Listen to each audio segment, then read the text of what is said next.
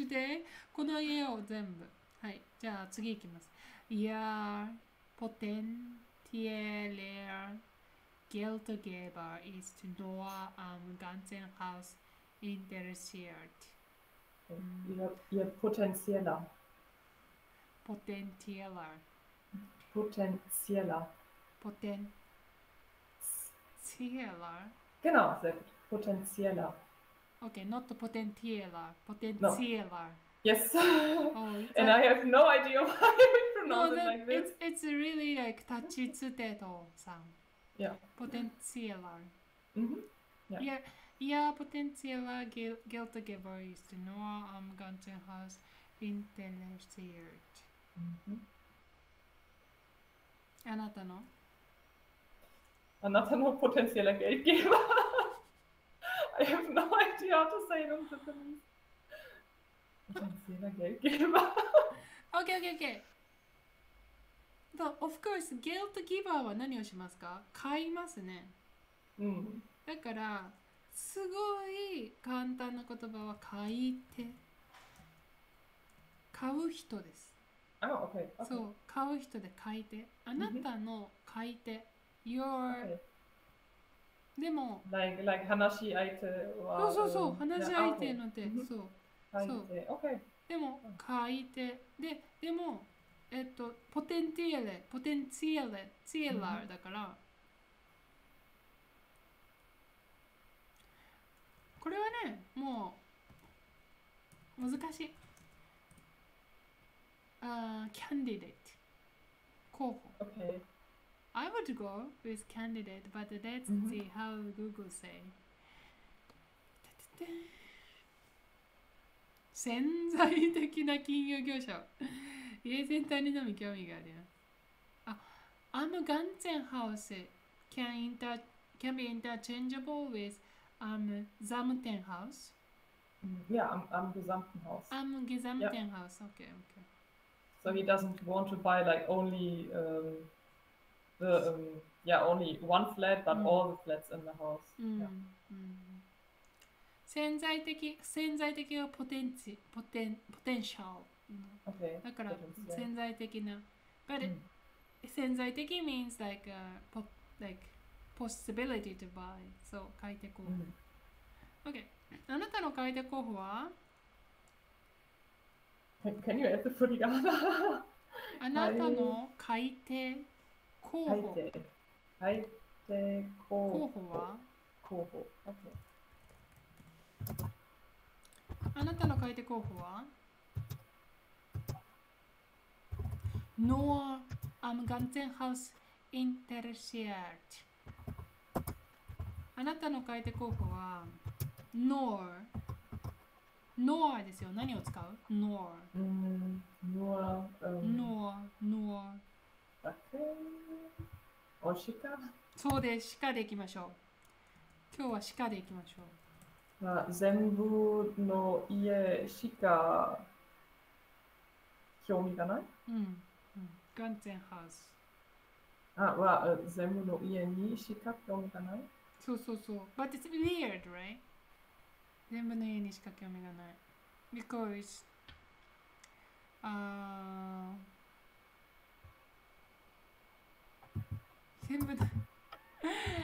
you are limited the sentence with shika, but actually the shika's target is zenbu. That's why it's kind of contradiction. Why you say zenbu and shika? So, 全部 whole building 全体の家全体 So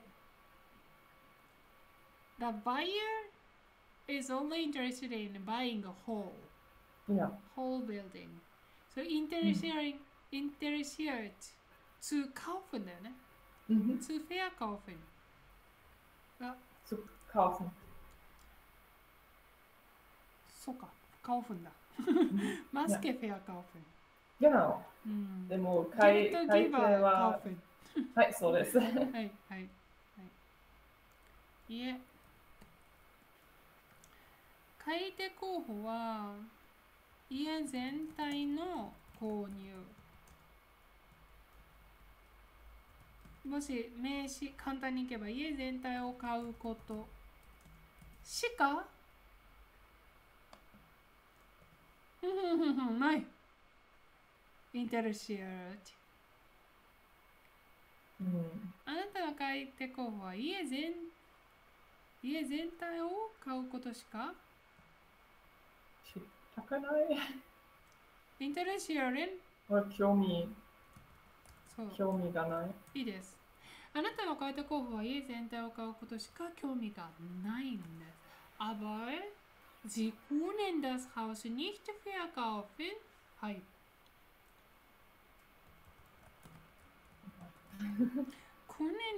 Sie können das Haus nicht verkaufen.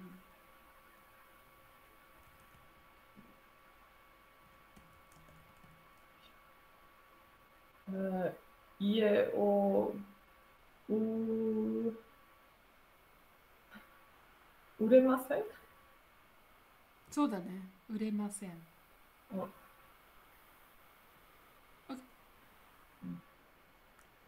売れなかった。Okay. In this kind of situation, like what he could, he couldn't, we instead of this easy potential form, we tend to use できないセンテンス、売ることができなかった。Okay. But because still 売れなかった is only one word you have to catch, right? That's why in order to make it clear, then make it the sentence longer. 売ることができなかった。でも、both perfectly fine. この家を売れなかった。この家を売ることができなかった。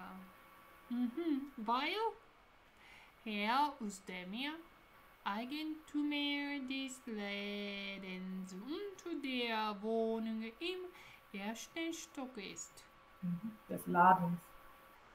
Weil Herr Özdemir Eigentümer des Ladens. Long vowel. Ladens. Ja.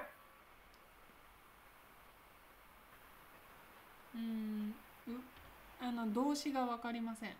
この文の動詞は ist。Genau.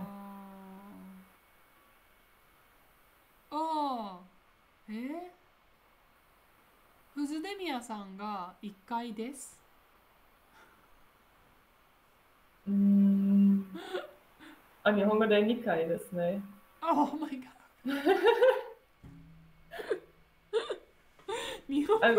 多分、エステミアさんの店は1階にあって、でもアパートは2階にあります。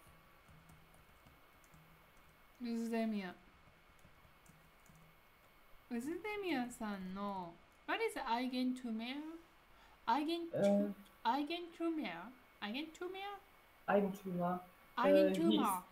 He is the one that owns the shop.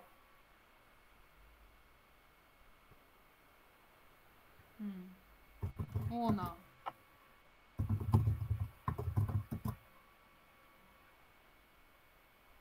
Is it like Uzdemir owner? But what is this? It's like a hair, like a Eigentümer Uzdemir. Can you say that? No. Here, but here, it's the sentence is not like here. Okay.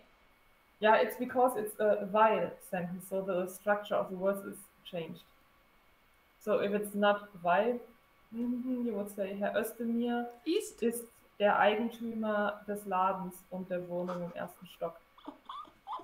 But because it's combined with Sie können das Haus nicht verkaufen, weil, then somehow, I don't know why, we like to make it complicated. We changed the words. The position of the words. Actually, the sentence is ウズデミアさんがオーナーです。はい。ウズデミアさんがオーナーですから。ですから。はい。Okay, so if you want to explain the reason, you're gonna add one grammar here. 宇都宮さんがオーナーですから add one. Yeah. 何ですか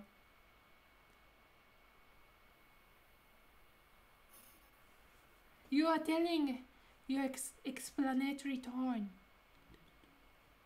売ることができなかった。宇都宮 OK OK hint んだグラマー use んだグラマー here 宇都宮さんがオーナーですから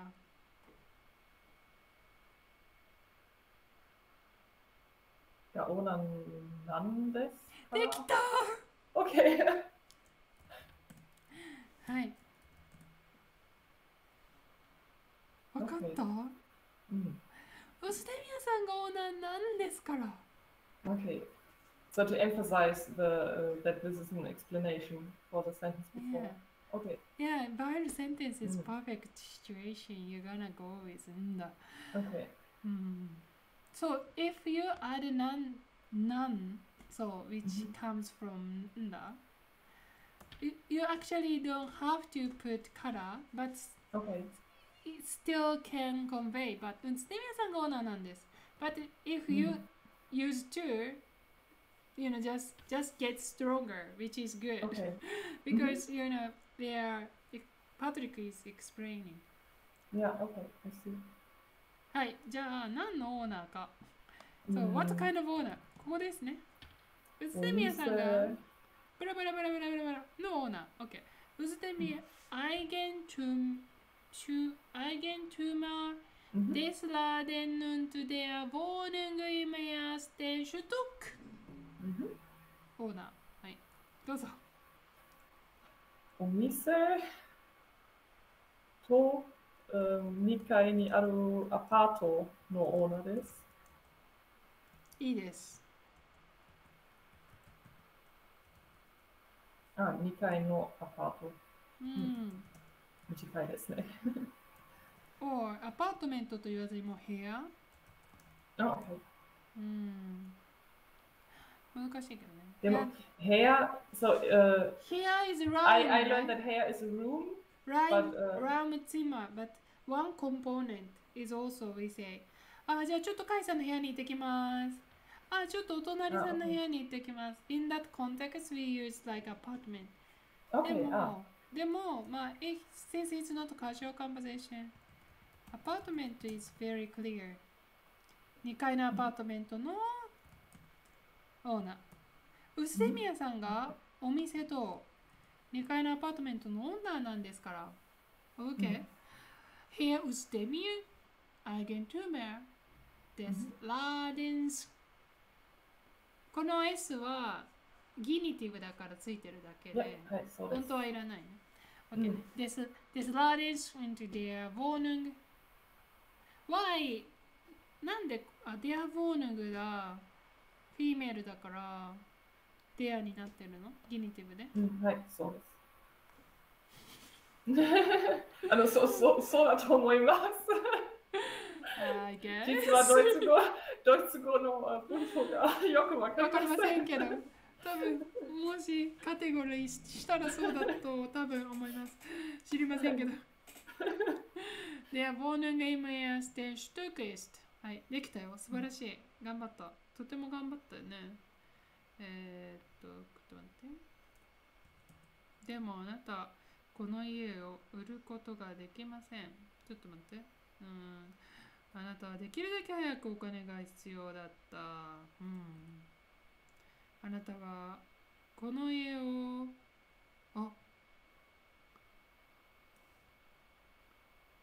Sie müsste unbedingt が入ってないです。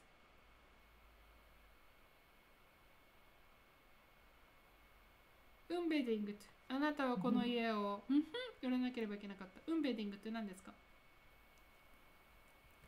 多分絶対に。はい。あなたはこの家を絶対にいいです。売らなければいけなかった。この家全部。あなたの買い手候補は家全体を買うことしか興味が Can we go with past tense? Ah, no, it's present. Okay. Because it's ongoing. でもあなたはこの家を売ることができなかった。Aber sie können. Is it present? It's present. Yeah, そうだね。OK。お金が必要だった過去形、müssten。で、絶対売らなければいけなかったのも müssten。で、das Gesamte Vorteil ist 興味がない。present。aber sie können das Haus できない。できない。でもあなたはこの家を売ることができない。宇都宮さんがお店と2階のアパートのオーナーなんですから。うん。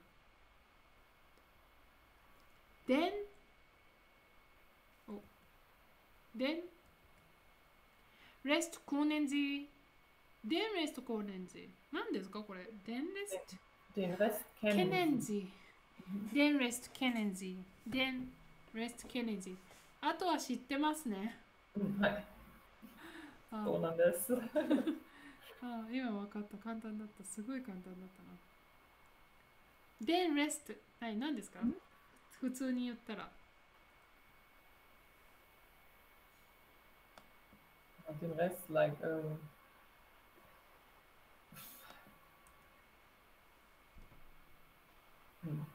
残りいや、そうです。残り、でもよくこれはもうあとはあと is 残りあと残り一緒です。だからどっちでもいいです。あとはOK じゃあ敬語知ってますね。敬語はい。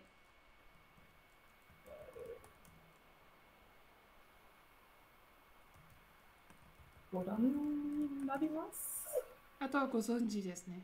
ご存知。ご覧は to see something. Oh, I always mix it up.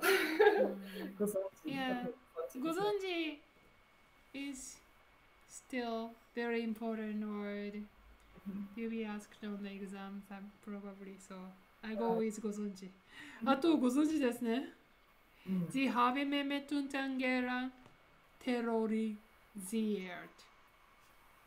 Okay. すごい言葉出ました。あなたは。とアンジェラ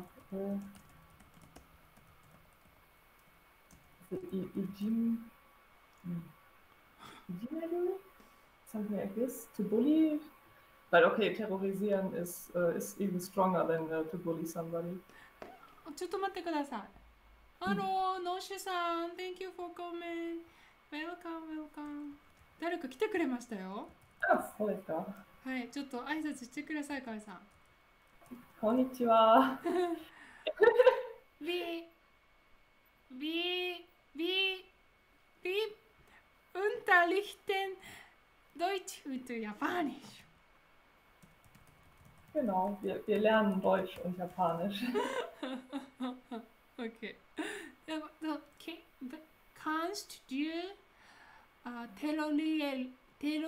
terrorisieren benutzen?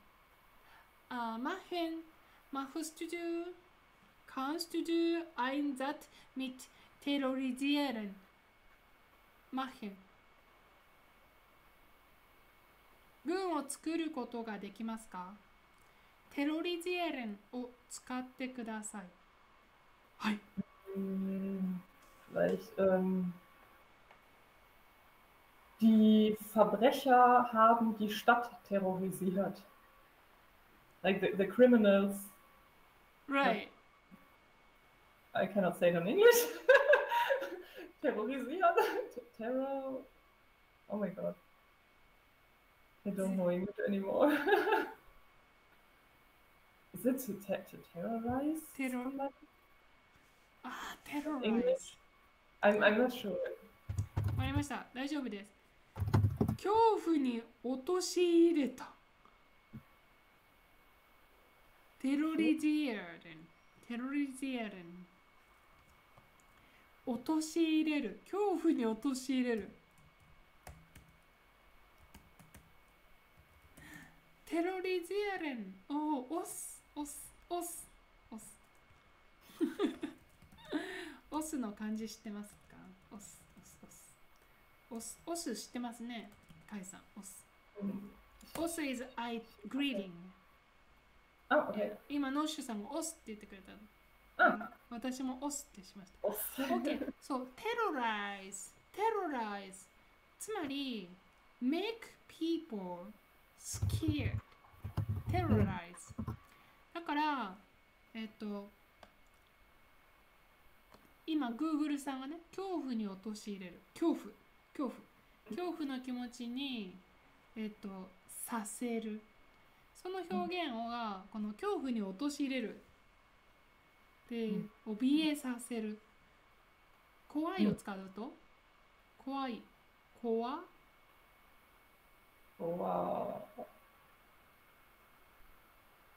is an adjective, right? It's not a verb. そうでしょ？怖がる？そうです。怖がらせる。そうです。ここでガルが使えるんです。怖がらせる。はい。恐怖に陥れるというのは怖がらせることです。怖がらせた。ちょっと陥れるがハイレベルワードなので、今日は怖がらせるでいきましょう。ご存知ですね。あなたはメーメットさんとアンジェラさんを怖がらせ。そうですよ。怖いプラスガルで怖がるね。怖がるのネガティブは怖がらない。だから怖がらせる。その通りできたよ。Sie sind für den Einbruch und die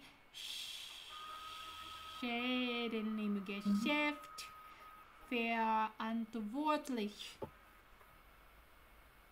日本語でわかりません。I thought it's a drawbrief?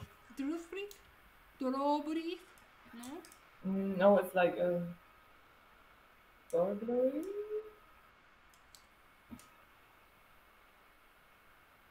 Or like a break in. そうだ。Like because somebody broke into the shop and destroyed everything. アインブルーフやりましたね。これブレイクインね。それでund Schaden im Geschäft。Schaden はなんだっけ？被害です。被害だ。Is it damage? Schäden. Ja, Schäden. Der Schaden, die Schäden. Schäden. Im Geschäft verantwortlich. Verantwortlich. 何ですか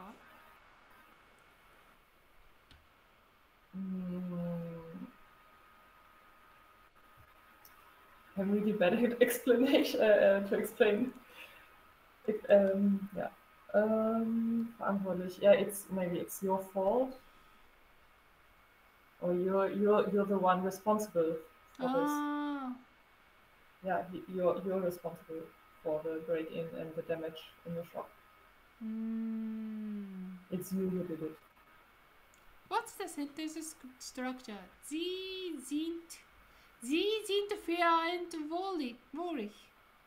Sie sind verantwortlich. Sie sind verantwortlich.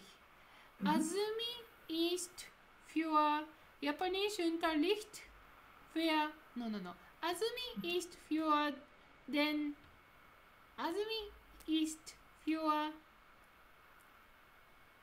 die deutsche Unterrichten verantwortlich. Maybe für den Japanischunterricht? Because you're the one who teaches Japanese. So. I mean, I changed Japanese into Deutsche. So, I am responsible for my German practice. Oh, it's not practice, it's lesson. Okay, so Azumi ist für deutsche Übung verantwortlich. Ja, Azumi ist für ihre Deutschübungen verantwortlich. もう一回言ってください。Für ihre Deutschübungen Für verantwortlich. ihre deutsche Übungen. Übungen. はい。解散 ist für ihre japanische Übungen verantwortlich. Genau, ja. Achim ist für den Einbruch und die Schäden im Geschäft verantwortlich. Yay! やばい、賢くなる。賢くなってる。どうぞ。あなたは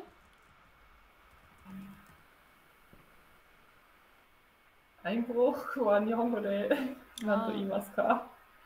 そうだね。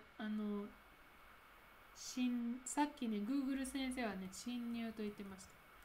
侵入。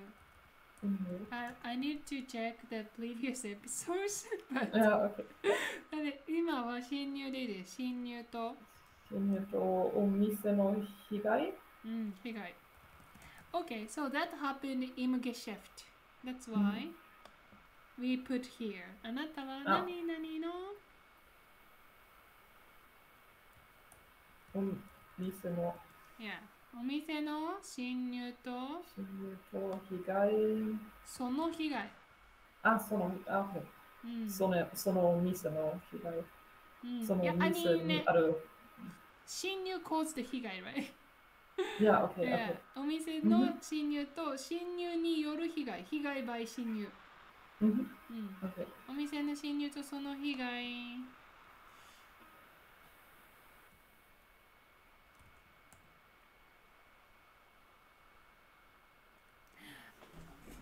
Azumi ist für ihre deutsche Übung. この場合は She is responsible. それはAzumiさんの責任です。Azumiさんが It's hard here, Japanese responsible. 責任があります。責任があります。verantwortlich 責任があります。Maybe in German I think verantwortlich is maybe two different meanings, because if we say ich bin für mein Japanisch lernen verantwortlich, it has maybe a positive meaning. It's like, yeah, I'm the one who has to study. But in this sentence, it's he's the one who caused it. So it's slightly different. Slightly different. Accountable. Meaning, maybe. Responsible, accountable, blameable. Blameable, yeah, this would fit better. Yeah. Blameable, yeah. So if you blame, how can you blame? Blame.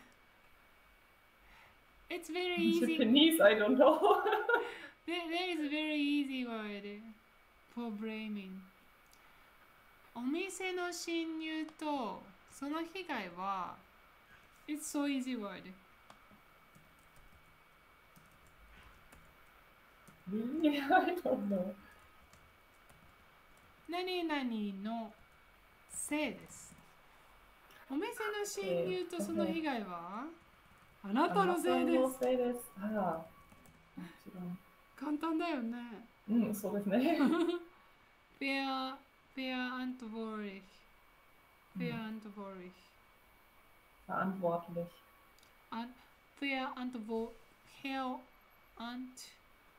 Antwort 答えでしょ answer.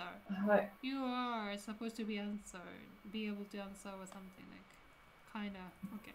Yeah, maybe it comes from this. Accountable でしょ uncountable. Okay. お店の侵入とその被害はあなたのせいです。I would like to add ちょっと待って。あなたはあとはご存知ですね。あなたはメイメツさんとアンチェラさんを怖がらせ It has to be past tense. Sie Also wir haben haben terrorisiert, ist so das Mehrheit. Ja. 怖がらせ Ta. Mass form Mashita. 怖がらせました。Wagarasemashita. And sie sind I would add connecting word here. あ、違う。So this is one sentence. This is same topic. お店の侵入とその被害はあなたのせいです。でも、のが今、書いてありません。あなたせいです。とてもいいポイントです。でもこの最後何にしますか？怖がらせました。お店の侵入とその被害はあなたのせいです。ね。I would go with ね。あ、でも、okay, if Patrick is very like detectives, like showing his kind of what he is interested. もうここはね、いらないかもね。いらなくてもいい。Because he's like 100% sure that it was like this. Yeah, I am really determined. I'm really sure. Then Yeah, okay. nay is just annoying. Okay.